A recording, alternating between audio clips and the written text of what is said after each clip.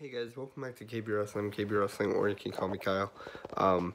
So yesterday it was reported that Andrade, this past Monday, for Raw, asked WWE to give him a release from WWE, meaning he wanted his release to he requested his release to leave WWE because I haven't used him since October 12th of 2020, and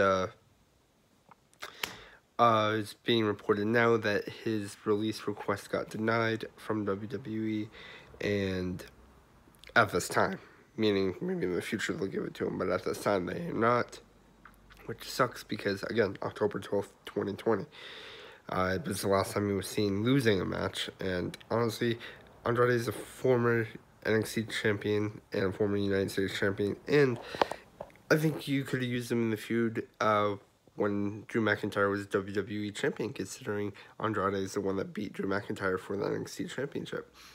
So Andrade is severely misused, and I don't blame him for asking for his release request.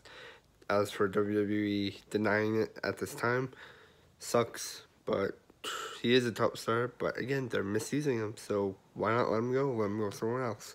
I don't know, but reportedly right now, Andrade's release request got denied by WWE.